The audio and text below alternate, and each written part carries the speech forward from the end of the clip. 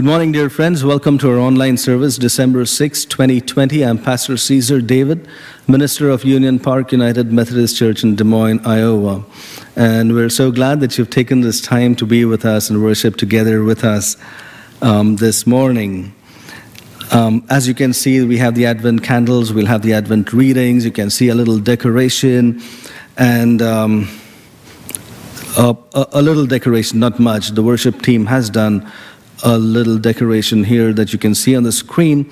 And I'm sure that you're missing being in church, being in this sanctuary, in this beautiful sanctuary, and enjoying the fellowship of people of God sitting together and worshiping the Lord together as a church family. But until that can happen, we have to stay safe and we have to stay away. And I know this period of isolation is hard for most of us, especially those of us who do not have a lot of opportunity to get out and see people. But we are praying for you, and we can uphold each other in thoughts and prayers, and be assured of our prayers from the church. Just be safe, and we're sure that this will soon be over, and we will once again be able to sit together in this beautiful sanctuary and worship the Lord together. We do have some decoration on the outside of the church, though, which is good, because this year we missed many occasions that we have to connect with the neighboring community and tell the story of Jesus. But some men from the Hope class have taken it upon themselves to put up a nativity scene on the outside, on the front side of the church. And if you're passing by, you can see that. It's especially beautiful at night when it is lit up. And that is a beautiful message that goes out from the church, a message of hope, which we especially need and depend on during such crucial times. So I'm grateful to the men who put it together. It was hard work. Grateful to Steve Weinheimer and Larry Bailey, Brad Barkley, and Rick Winterbottom and Scott Weinheimer. Thank you so much, guys. You've done an amazing job. I know it was hard work setting it up, but you have done amazing, and I'm sure that the church, and in fact, the neighborhood owes you thanks and appreciation for what you've done. It's really a good centering point for us to realize that when we're stripped of everything, all the glitter and glamour, what we have left is our faith. And that nativity scene there points to that faith that we hold and cherish and that sustains us. So thank you very much. Let's call ourselves to worship. The grass withers and the flowers fall, but the word of our Lord endures forever. Our lists are long, even in this strange mess where we live these days. And we want to do it right. We want to be safe, but we want to be able to enjoy the season. We've got work to do to put right what has gone wrong, to heal what is broken, to mend the relationships, and to prepare for the company that will come. The prophet Isaiah reminded us that there's work to be done. Prepare the way of the Lord, make straight in the desert a highway for our God. When God comes in, then the healing is to be found. We need to make the way. We need to open the door into our lives. So we light these candles as a sign of our faith that God we worship is not far from us, and that we can clear the way for God to come and dwell with us. We light these candles in faith that company is coming. O come, Emmanuel.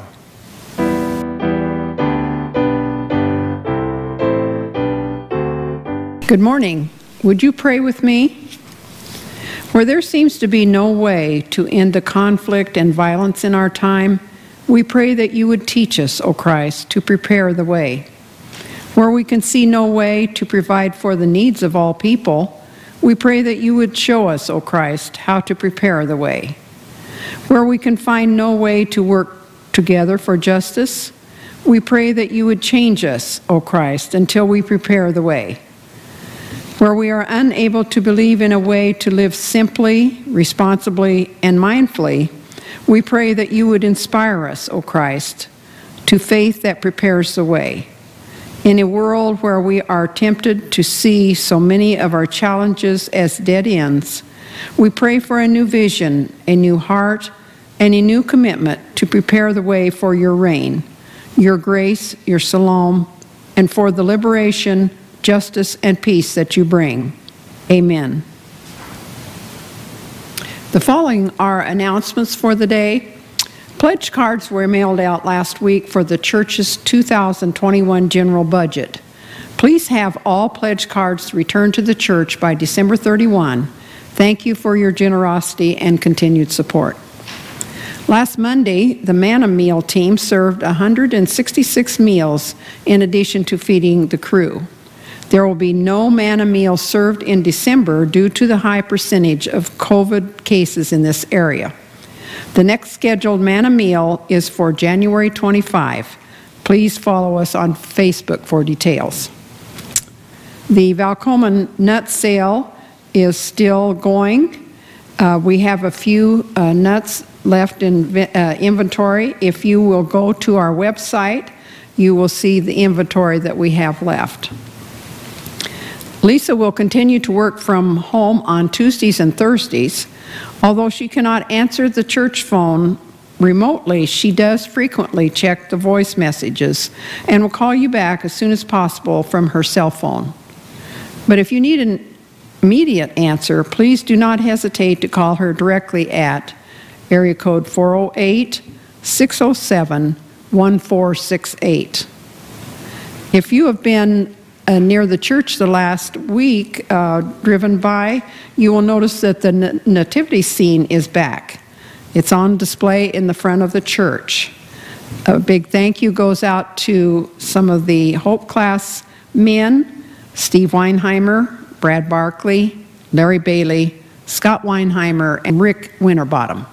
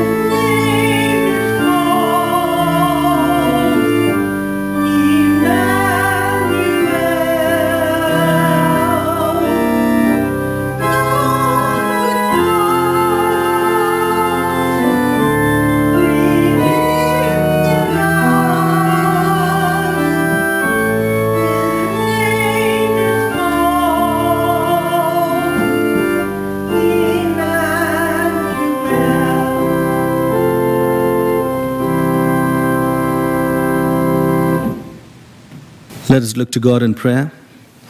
Heavenly Father, God of hope, you raised up John the Baptizer as a herald who calls us to conversation.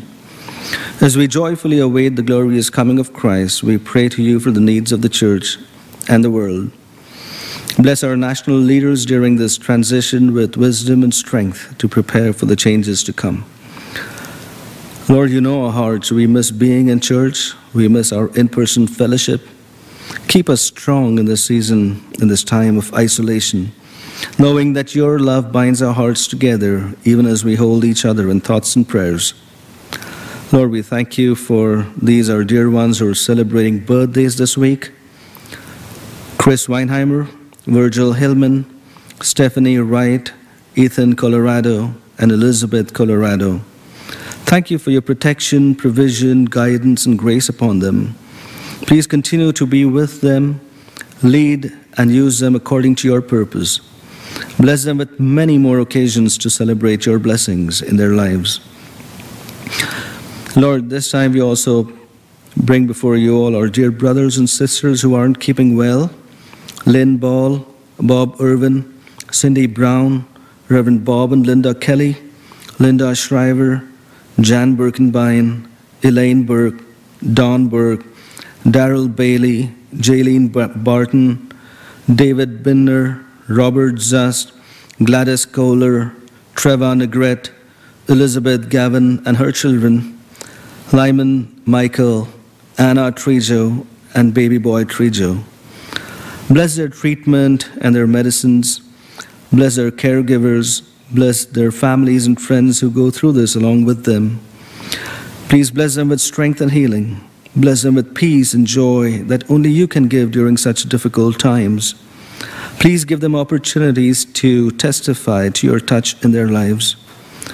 Lord, today we especially uphold Connie's family in prayer before you, as Laurie Robinson mourns the loss of her mom, Connie. We pray for the entire family to be comforted and to be at peace knowing that their mother is with you. Bless the family with the assurance of your eternal presence and love. Please continue to bless us with knowing and understanding your words as we worship you. Teach us to translate your truths into our practical day-to-day living so that we may be found doing what you'd like us to do. Amen. The Old Testament scripture reading today is found in Isaiah chapter 40, verses 1 through 11. Comfort, O comfort my people, says your God. Speak tenderly to Jerusalem and cry to her that she has served her term, that her penalty is paid, that she has received from the Lord's hand double for all her sins. A voice cries out in the wilderness, prepare the way of the Lord. Make straight in the desert a highway for our God. Every valley shall be lifted up, and every mountain and hill be made low. The uneven ground shall become level, and the rough places a plain. Then the glory of the Lord shall be revealed, and all people shall see it together, for the mouth of the Lord has spoken. A voice says, cry out. And I said, what shall I cry? All people are grass, their consistency is like the flower of the field. The grass withers, the flower fades. When the breath of the Lord blows upon it, surely the people are grass. The grass withers, the flower fades. But the word of our God will stand forever. Get you up to a high mountain, O Zion, herald of good tidings. Lift up your voice with strength, O Jerusalem, herald of good tidings. Lift it up, do not fear. Say to the cities of Judea, here is your God. See, the Lord God comes with might, and his arms rules for him. His reward is with him, and his recompense before him. He will feed his flock like a shepherd. He will gather the lambs in his arms and carry them in his bosom, and gently lead the mother sheep. The New Testament reading comes from Mark chapter 1, verses 1 through 8. In the beginning of the good news of Jesus Christ, the Son of God, as it is written in the prophet Isaiah, see, I am sending my messenger ahead of you, who will prepare your way. The voice of one crying out in the wilderness, prepare the way of the Lord, make his path straight. John the Baptizer appeared in the wilderness, proclaiming a baptism of repentance for the forgiveness of sins. And people from the whole Judean countryside and all the people of Jerusalem were going out to him and were baptized by him in the river Jordan, confessing their sins. Now John was clothed with camel's hair with a leather belt around his waist, and he ate locusts and wild honey. He proclaimed, the one who is more powerful than I is coming after me. I am not worthy to stoop down and untie the thong of his sandals. I have baptized you with the water, but he will baptize you with the Holy Spirit. Let us pray. Let the words of my mouth and the meditations of our hearts be acceptable to you, Lord, my rock and my redeemer. Amen. In our scripture reading, we have these words, prepare ye the way of the Lord. Prepare the way of the Lord. When we read that, we know that there is work to be done in preparation of the coming of Christ. And although Jesus was born and lived more than 2,000 years ago, and we're commemorating that occasion, that event now, the preparation that is needed is still significant, and that preparation is still needed. Let's spend some time meditating on the preparation that John the Baptist is talking about here. And as we talk about this, it is one thing to realize that work needs to be done. It's quite another thing to realize that we are the ones that need to do that work. So as we approach this meditation, as we reflect on this passage, let's make it personal. Let's understand the kind of preparation that we are being asked to do. What is that preparation? When we think about Christmas and when we think about preparing for Christmas, there are so many things that come to mind. There are presents to be wrapped, there are parties to be planned, and there are dinners, there is decorating the house and hanging up the greens and so on. And all of that fun stuff is there.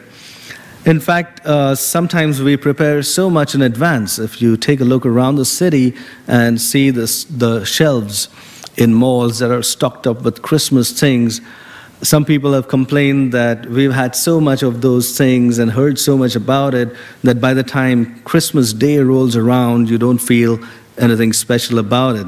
Maybe. Anyway, the preparation that we are being told about by John the Baptist, and before that from the prophets, is for us as forerunners of Christ to prepare the way in the sense of making the way free of impediments, making it smooth, and also to inaugurate his kingdom and God's reign here on earth. So let's focus on that for a bit as we talk about these two kinds of preparations that we're called to make as we move forward in this Advent season, seeking to celebrate the coming of Jesus Christ. The first is the preparation of our hearts. Now, some of the biggest impediments to our witness, to growth, and to blessings in general is not in the path ahead of us. It is not in the circumstances that surround us. It is not even in the people around us. None of those things are obstructing or impeding our blessings. It is difficult for us sometimes, but it is very important for us to realize that some of those impediments are not outside, but they're within ourselves. And therefore, John the Baptist is preaching a message of repentance as the beginning, as a starting point, as a first step for that preparation.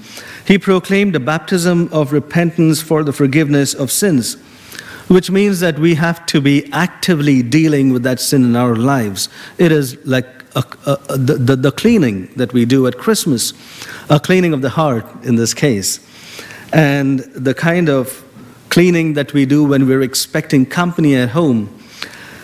It makes us happy. That cleaning makes us happy because we're excited about that company that we're expecting. And if we're happy this Christmas about Jesus, the coming of Jesus, then we'll be happy to do all that cleaning in preparation to welcome Jesus in our hearts. We have to repent of our sins and feel the kind of remorse and sadness that not only makes us feel guilty, but it prevents us and stops us from walking further away from God, and instead makes us return and come back to his loving, waiting, forgiving arms. So that is the first thing, the preparation of our hearts. And the second is the preparation to inaugurate his kingdom. The kingdom of God is characterized by love and peace and truth and justice, among other values and principles. And every opportunity that we have to show love, to build peace, to seek the truth, and to support justice is an opportunity in the direction of inaugurating and preparing the path, of making the path smooth for consolidating the reign of Christ here on earth. One of the hardest things this year has been not being able to come together.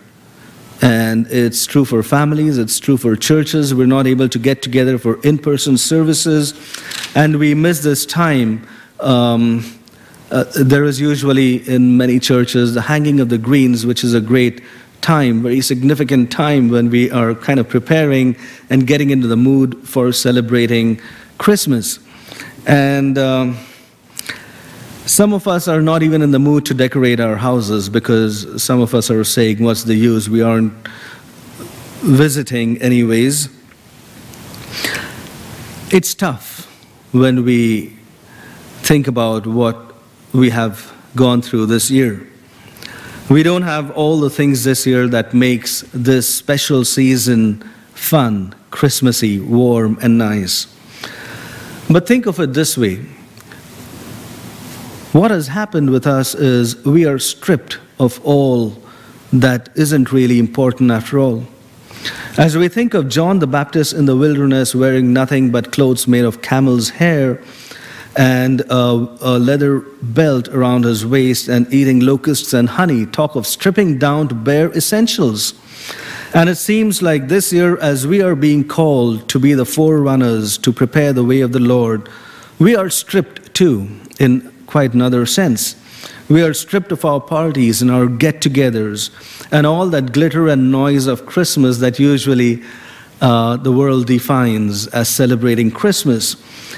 And so we have this really great opportunity this year to be quiet, to retreat from this noise and glitter, to be by ourselves, to understand what the true significance of Christmas is.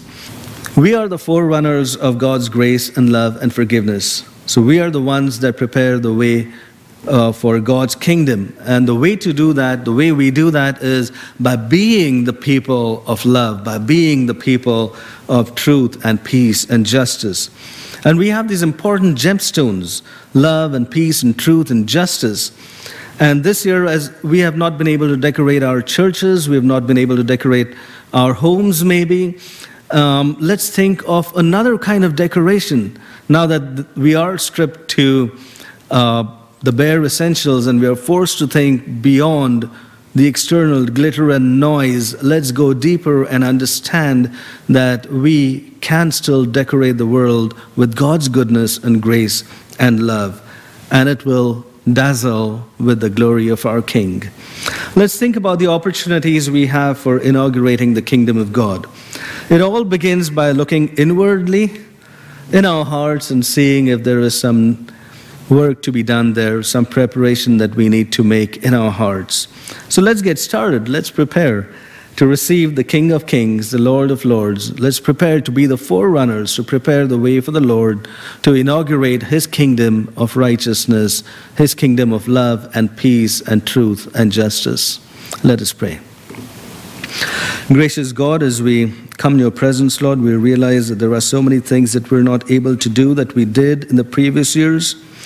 But thank you for this opportunity to be stripped to the bare essentials to understand what you really want us to do.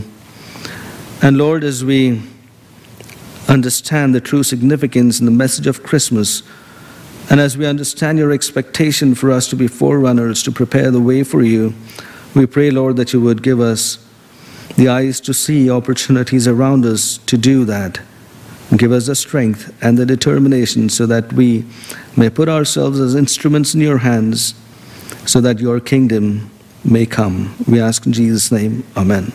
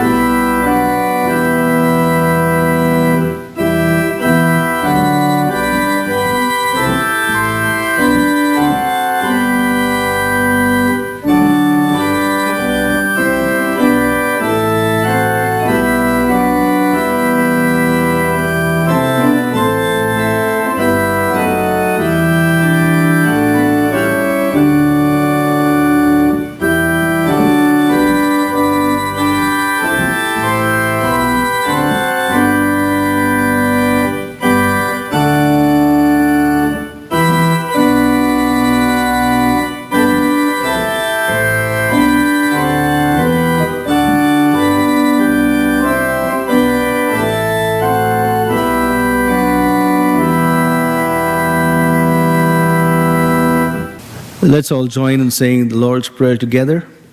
Our Father, who art in heaven, hallowed be thy name. Thy kingdom come. Thy will be done on earth as it is in heaven. Give us this day our daily bread, and forgive us our trespasses, as we forgive those who trespass against us. And lead us not into temptation, but deliver us from evil. For thine is the kingdom, and the power, and the glory, forever. Amen. And now may the grace of our Lord Jesus Christ, the love of God the Father, and the fellowship of the Holy Spirit rest and abide with each one of you now and forevermore. Amen.